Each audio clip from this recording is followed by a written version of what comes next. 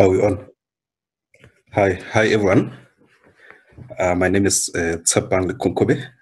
I'm going to talk about exploring the Rust compiler.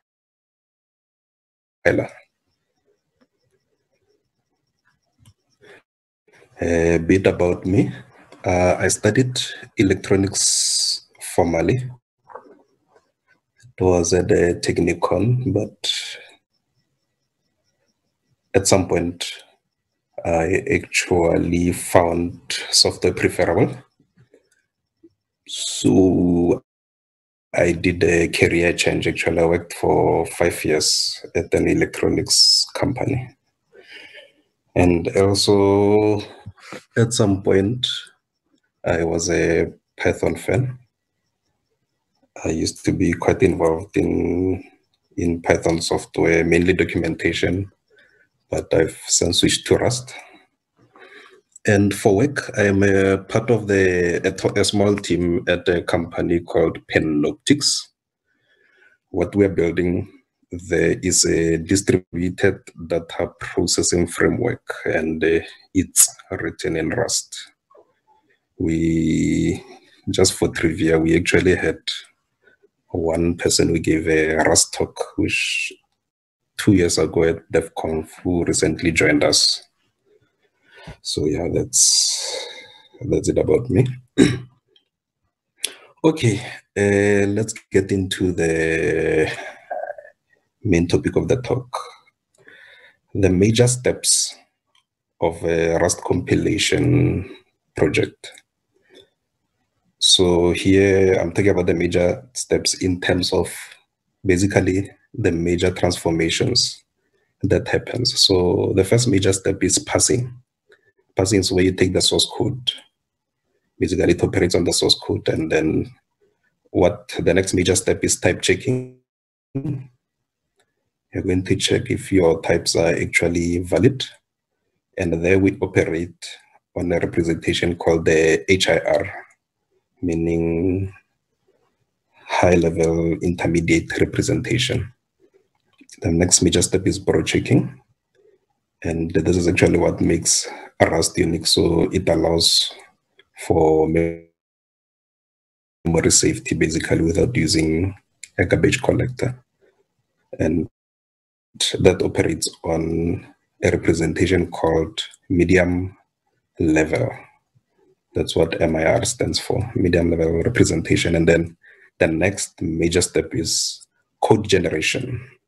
And that actually works on a representation called LLVM-IR.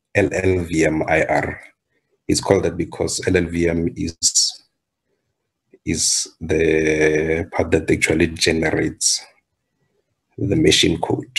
So those are the major steps. So let's go through them with more finer detail. Just an overview, basically. So I'll just read through the steps here. So what happens when you build code? Of course, the first step is actually processing your command line arguments. So that's your flags and options. That's how normally Rust is built, using via the command line. And yeah, the next step is legsing, where you actually convert your text into tokens. Next is you take your tokens, create a structure called AST, abstract syntax tree. And then next step, what we use the AST for, amongst other things, is eliminating some code, expanding macros, and resolving names. Next is we're going to take that and create another representation called HIR. By sugar removal, there I mean that there would be conveniences that the Rust compiler gives you, but actually they are sort of magic. It's called sugar. So you want a more simple representation of that. It's called something like syntax convenience, right? And then what happens on the HIR is there's type inference happening. So type inference is is a convenience that allows you to not have to specify all of your types. So it allows you to eliminate the type, but the compiler can actually determine what type you actually wanted by looking forward into your code and seeing how you actually use that particular value. And then it's going to say, oh, because you used this particular type, it means that you elided it. It means that you didn't actually edit. But it knows what it is, so long as it's not ambiguous. If it is ambiguous, you're going to get a compiler error. And then what happens then as well on the HIR is type checking. So basically it checks your types for if they're, what happens there is we're actually going to take your HIR and create MIR from it. So MIR is an even simpler representation of your source code, and that allows more advanced, that allows borrow checking. So as a historical note, borrow checking used to happen on the HIR, but that actually made certain advanced borrow checking difficult. So the compiler team had to create an even simpler representation to make borrow checking more easy. Yeah, and then anyways, so what the next step there is generics are expanded. Rust actually has this feature called traits. Traits is like, it's what allows actually simple to use interfaces. So it's like similar to, say, Java interfaces. So yeah, that's the generics are expanded on using the MIR. Anyways, the next step after that is the LLVM IR gets created using the MIR. MIR is low level enough that it's something of a generic representation of what machine code actually gets run. And anyways, what happens with the LLVM IR is that LLVM uses it to create actual machine code. And then the final step is linking, where we take the object code to create an executable. So at that second last step there, what happens is that the object code is created. For example, it could be, say, dependencies. Say your executable depends on a bunch of libraries. So what you want in the end is for that code to be, for those libraries to be part of your code. Could either be dynamic linking or static linking. So yeah, linking is basically creating something that the machine can actually execute. All right, that's it on the overview. Let's talk about that first step, processing command line arguments. There's command line arguments. There's a bunch of them in the compiler, and I mean here I just list a few examples of when you actually execute the Rust compiler. For example, you can choose which CPU to create the code for. That's normally called cross-compiling. In the case, for example, where say you're building on Linux and you want to run the code on Windows. Or you can also choose to create optimized code. The examples that I have in this talk is just is non-optimized. And then, yeah, for example, another thing that you can use the compiler for is you can solve intermediate steps that I'm going to show you as well, instead of creating an executable. And then even debugging the compile itself. For example, maybe say your compile is taking too long and you want to know what steps, where in the compilation process things are taking long, as an example. So yeah, there's multiple ways that this is done. Yeah, multiple ways that you can invoke the compiler. But here we are only interested in the most common use. We just want to produce an executable. So here, I just wanted to just have an idea of what the actual code looks like in the compiler itself. And yeah, I built the compiler docs just to explore and learn myself. So go into my browser here. For example,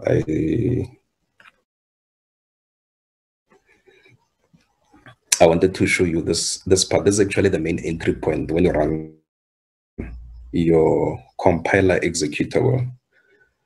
And yeah, this is a documentation system of Rust itself called Rustdoc. So here, what is happening? This is the main entry point. You'll see as I click that just to explore the code. I wonder if it's visible to everyone out there. You will see, for example, on the main, there's a few things that happen. Instant now, for example, is going to be used to actually time the various steps as you go through your compilation, but we're not really interested in it now. So you'll see that the main thing that we're interested in there, okay, yeah, there we catch errors and things like that. The main thing we're interested in there is run compiler. And WSAX is created from this call. This called env os actually just reads the command lines that you gave. As you can see, say in the standard library documentation. This is the Rust standard library. So basically it creates this data structure, and what it says, it returns the arguments with which this program was started with, normally passed via the command line. And just for curiosity's sake, you can see what it looks like. It's an iterator over the arguments of a process, yielding an OS3 value for each argument. Anyways, let's go back, just a bit of exploration. So yeah, back to this. So you pass in the command line, the arguments to your run compile function, and there's callbacks. I don't know what this does, by the way. And then you have this run compiler function, which is this one I highlighted, just so you have an idea what's going on. And then there we go. So you'll see the first argument there. It takes those command line strings that you actually provided it.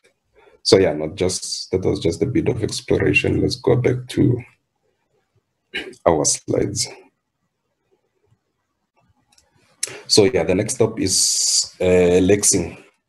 So lexing yeah, takes your bit of text, your UTF-8 basically, and then creates what is known as tokens. I think it's a general compiler term. So let's have a look at this so I can be able to explain this nicely, so you can see what we're talking about. We're talking about tokens, right? So you have this type called token kind. An example is a line comment. a line comment will be documented here. This is, for example, in Rust code, you can leave your comments like this. When you do comments, it's like // and then whatever comment. So it's one type of code token. So as it goes through your source code, it's actually going to collect things, and then those things are going to be one of these things. That's what an enum is. Enum means one of these things. Each token is one of these things. So it can be a line comment, for example, or it can be a block comment. What does that look like? A block comment is a /*, and then you have white space, for example, identity. I believe identity is actually, say, the name. Say if you have code like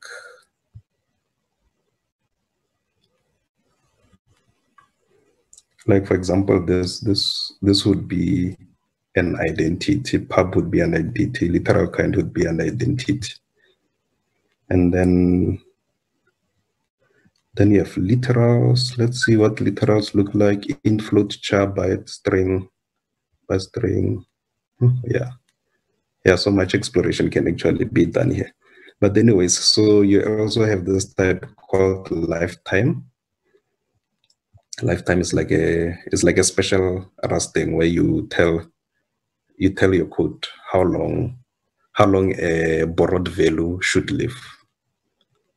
I know I can explain that better. Anyways, so you can have comma dot open parenthesis, close parenthesis, that kind of thing. So just to get an idea what this means, token kind, and then so the function that actually will create your tokens is this one called tokenize.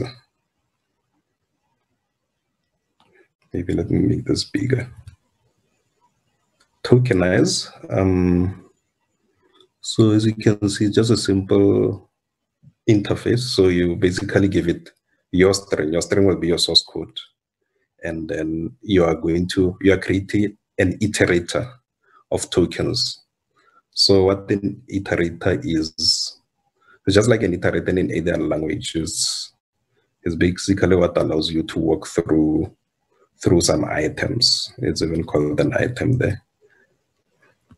And then, yeah, you'll have your whole large item tree there of your tokens. That's what Lexin does. And then now you have, what happens is that the next step is that you want to create an AST. AST is created from tokens. It's called an abstract syntax tree. So the sort of types for this is things like the individual parts of this tree are known as nodes, right? And then example of nodes, that's a typo. Examples of nodes are, for example, struct fields, blocks, function declarations, expressions. So struct field is basically take a struct and it has fields, similar to how they look like in C, C++. And then you have a block type as well, which is anything that is surrounded by curly braces. Function declaration is just a function, and you have an expression. So to see what a node type looks like, it's actually referred to with a node ID, basically given numbers. So a node ID says, as you can see, it's just a U32. U32 is a 32-bit wide integer. 32-bit wide integer. So you'll see, as you explore the Rust source code, actually, a lot of things are represented by small data types, because that helps with memory usage. You see, the compiler has a lot of large data structures, and you don't want it to kill your memory. Sorry. Anyways, so I also wanted to talk about span. Span is a data type that allows you to locate. It allows you to locate. It gives you a location of where your code is in your entire source code, as you will see now. So a span will have it's a struct. So you'll see that it has this base or index. So that's like the minimum. Hold on. This is where it begins, the index, and then this is its length. This is basically like on the source code itself. Say for example, this is your source code. It's going to count from here to here. So the base would be this part, and your length is the length of this, say, this fresh expansion thing. And context, I don't know what that is.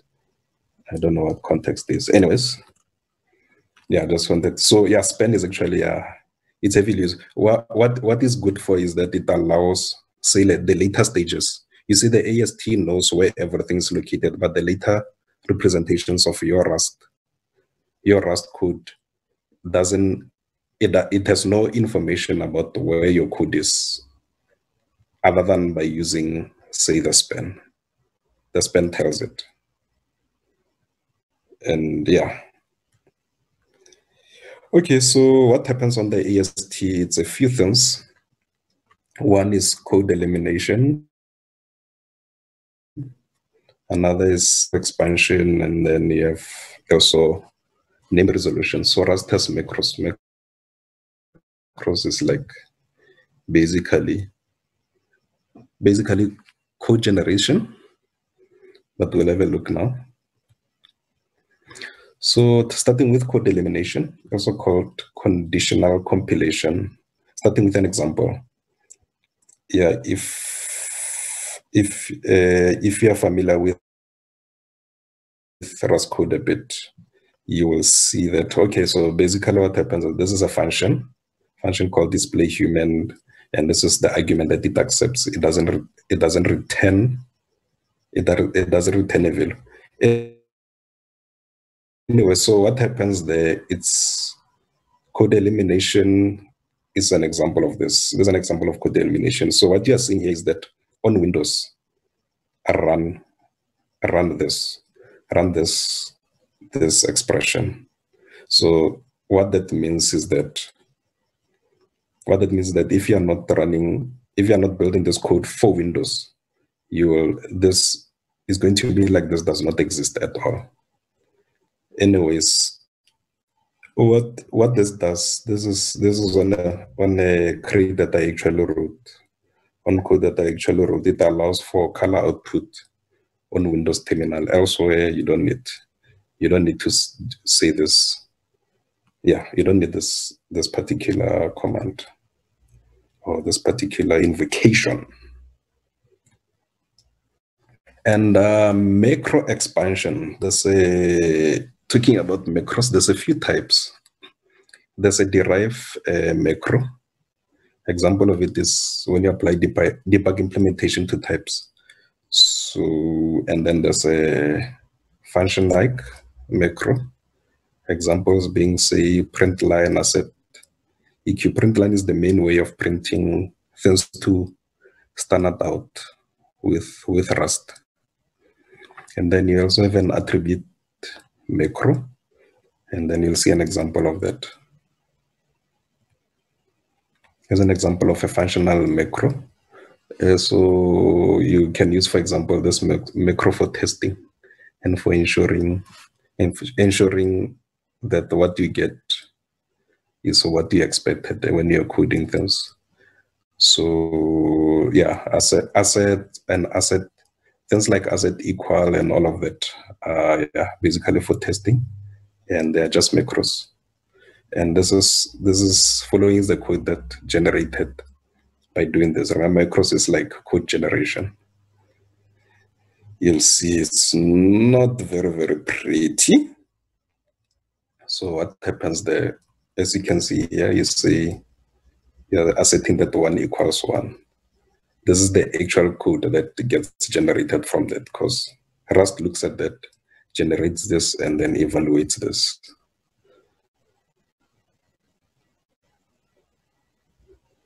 Let's not try to understand that now. Let's move on. So another type of macro is called the attribute macro. So you place an attribute on top of something, and then codes get generated as a result. So here I'm using an example of struct_opt. Struct_opt is actually a lovely library that allows a command line interface argument processing. Oof, it's quite a long one. Yeah, CLI processing. So what happens here is you are saying that create this particular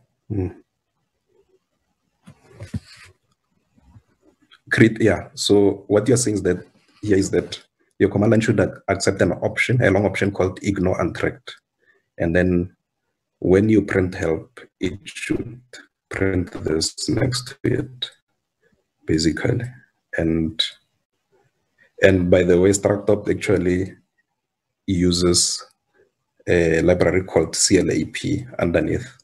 And then you'll see in the next slide as we do this, you're going to see this, the macro gets expanded to this. So there you go.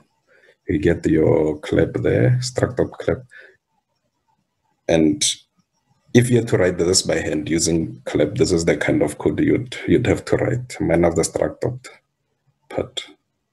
So you'll see clap arg with this name, and then it takes a value no, because it's just a flag, multiple false, meaning you only accept one of those flags, and then the long option is called ignore uncommitted repos, help, do not include repos that have no commits. So I'd rather write this than this. Anyways, yeah, that's just a digression. And then, yeah, so you get to the name resolution part. Name resolution is where same names actually apply to different things. So you don't want conflicts. And yeah, it basically allows for disambiguation. You'll see, for example, here, what happens here is that we're creating a type, a custom type, and then we are saying it's a U32.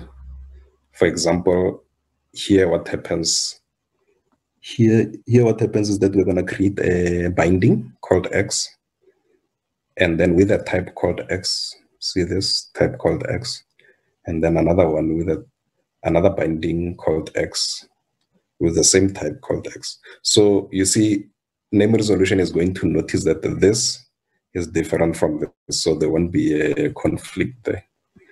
So what else that name resolution does is it does variable shadowing.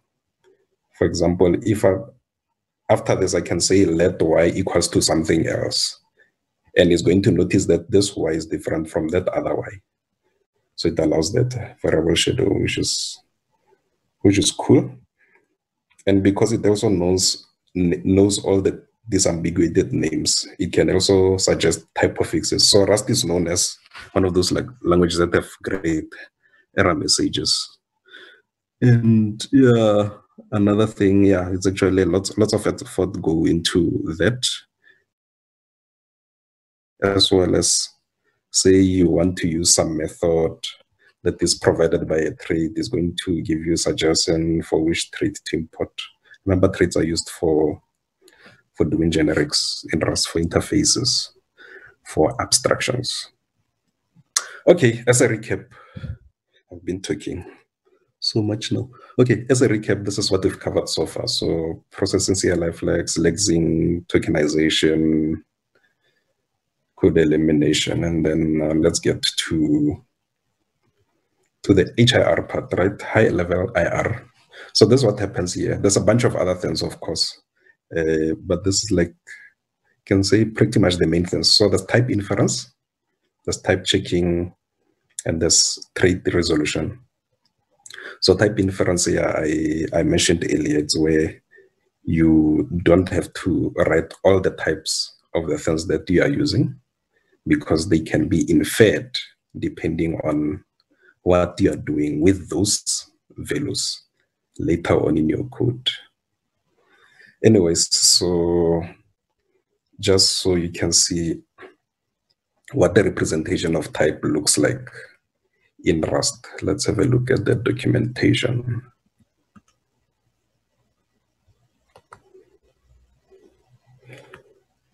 There's this enum called kind. It's actually a type of kind. So these are the few types that are found in Rust. Just examples. You have a Boolean type, you have a char type, you have an integer type. I see integer type is actually composed of a few types. So you have an isize. Isize is like sort of machine size. If you are on a 64-bit machine, this is going to be 64. If you're on a 32-bit machine, this isize is going to be 32-bit. It's basically for things where you don't really care about the size. You just want whatever. You don't think about the size. It does not matter. For example, an index into an array is going to be an isize, because for one thing, you don't know how long the array is. Another thing, you don't really care. And yeah, okay, so yeah, those are the few integer types. This one is I8, which is like I means that, what does I mean? Oh yeah, just integer, yeah. I is just integer. So this is an 8-bit, 1632, 64, and 28-bit integer. So that was it's a signed integer, yeah. It's a signed integer, and then you have an unsigned integer, which is like, it just mirrors those except that it's unsigned. So you can see that. And then next we have float types as well. There's 2 float types. You have F32, F64, and you have ADTs. ADTs are the more complex types. So you will see there. Let me see. ADT def, sorry, that's the wrong type. That's the wrong type. ADTs normally would actually ADTs are this, like the complex types. That's your enums. You have your enum, you have your struct, and you have your unions. That's your ADTs. String types, array. There's a bunch of types. Anyways, you get the point. You get the point. Let me move on. So that's your types. So how to actually look at what your HIR looks like. This is the command that you actually run. No, sorry, this is actually what the HIR operates on. So I'm going to show you a bit of code, and then I'm going to show you how it actually looks like once it's a, what do you call the thing, once it's desugared. Let me just show you there. Okay, so I'm sure that's not very visible. Okay, so let's take a bit of code here. Let us create a range. So, well, that's your entry point main. So say you have a range there, 0 to 3. It's an exclusive range, so it's going to count to 0, 1, 2. So what happens there is, on here is that we're converting that to text, adding a new line there, and then calling a function display. And on display, what we are doing is we're getting a handle to our output std out, write all of the bytes, onto your std out. And then if there's an error, you're just going to exit the program. So let me just run that command so you can see what it looks like. Rasi main, and then, so that's basically it. That's the That's your output 0, 1, 2. So I wanted to show you what it looks like when it's actually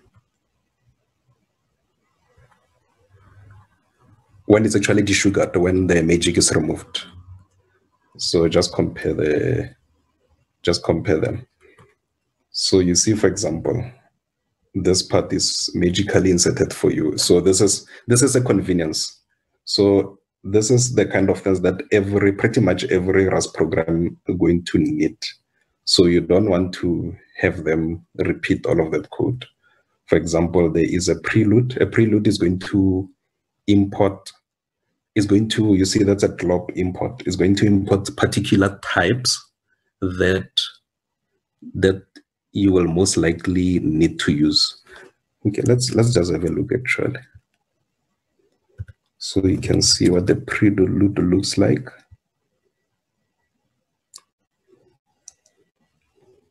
This is the prelude contents. Things like clone, things like box, things like string, things like vec. Vec is a fundamental type, pretty much fundamental type. You have result, you have option, all of these things, iterator. You don't want to have to std iter when you want to use these types because they are too commonplace. So it's sort of just a nice convenience. And then also standard. So standard is the standard library. Pretty much everybody using Rust is going to be using the standard library. I mean, we're going to exclude large ecosystems like, say, people who run things on bare metal. And then anyways, so that's where the magic is. You can see this one is just left intact.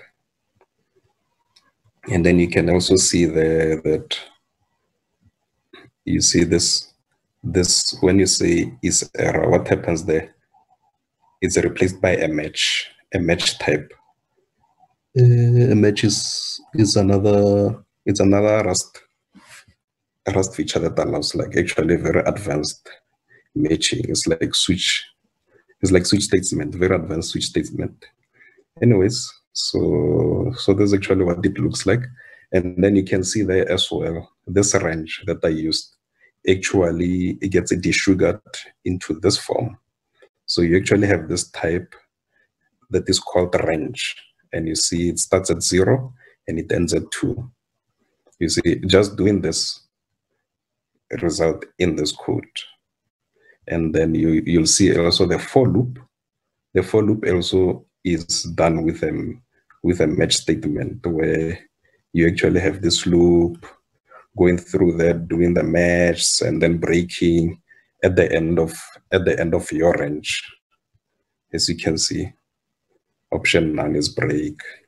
And then continuing on, you go back to the code as you see it display. And so I just wanted to show you that. So this is what HIR operates. It operates on this and not this. And then what HIR actually looks like, it's actually a massive thing, because that's just how things work. So let me just show you, for example, what it would look like. You'll see at the top level, you get a type called crate. So crates are the basic compilation of Rust actually. So they just call crates, and then what you have there, for example, is going to tell you on main rs line 1, this is what it found. All this thing, item ID, HIRD, those are like internal representations. Yeah, but it's a lot to go through. Check that prelude import. That's what we saw then. Yeah, it's quite a big thing. Anyways, so that's how you actually look at what the HIR does. And then now we get to the mid-level IR. So at some point, your HIR gets converted into MIR. And that's an even more simple representation of your HIR. And an example of that is that loops are replaced with gotos. So even this is a bit too high level. So, okay, so what happens historically? What happens is that they used to, okay, no, I'll talk about that later. Yeah, an example of that is called medium because it sits between HIR and LLVMIR. So what happens on the mirror is the part that makes Rust unique, or should I say special. That's what happens there is borrow checking. And what borrow checking is that variables, so a few things, variables cannot be used uninitialized, and they cannot be accessed once they are moved, and they cannot be moved while they are still borrowed. And so that, yeah, that allows, that avoids things like your use after freeze and other memory vulnerabilities. This is the kind of things that allow us to be memory safe. And yeah, they cannot be accessed while they are still mutably borrowed. So things like your variable or your value should only have one owner. A few rules like that, that's what happens on the mirror. So historically what happened is that the borrow checking used to happen on the HIR, but that was, no, it actually used to happen on the AST. Huh. Okay, I'll have to verify. But yeah, it actually made it difficult to do some advanced things regarding borrow checking. Anyway, so what happens also on the MIR level is some optimization happens there so that we don't give too much stuff to LLVM, because LLVM is not very fast and we want to reduce the work that it does. And anyways, what also happens on the MIR is that generics are expanded, that's traits. And then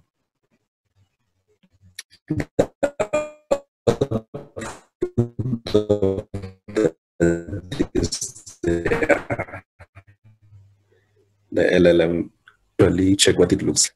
This is the command you're going to be running out of time. And yeah, the output is not pretty, but it's a simpler representation, makes things more easy to perform for borrow checking and yeah, a few things. And then yeah, you have LLVMIR and how you want, if you want the output of LLVR, this is the kind of command they're going to run, and this is what you're going to get. So this is quite similar to the assembly you're going to get. So LLVMIR is kind of a generic representation of how CPUs actually execute code, at least microcode. And then, so the cool thing about it is that it is target independent. So you can take the same IR and then you can execute it. And then LLVM will know how to execute it on multiple CPUs, for multiple CPUs. And how Rust tells it that is you use the -- target, and which is actually what we do here. For example, if you want to look at the assembly of RISC-64 CPU, you're going to use this command, and there's just a snippet of what it looks like. Someday when I grow up, I'm going to know how to read it. There was a time when I tried to study it, but there wasn't very good guides. We could only make sense of very few of the things there. Anyways, and then yeah, the final steps with your code is that LLVM take its IR and generates machine code output, and that's in the form of .o files, those the object files. So what actually, this is not entirely accurate in that what actually happens is that LLVM is like a library. So what the Rust does, it actually calls into that library to actually generate machine code.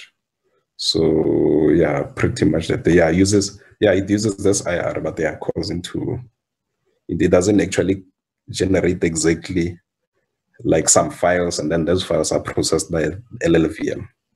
And then yeah, linking finally happens, where you use whatever linker you have. I suppose the most popular one is binary utils, at least on Linux, and then there's this one built by the LLVM team.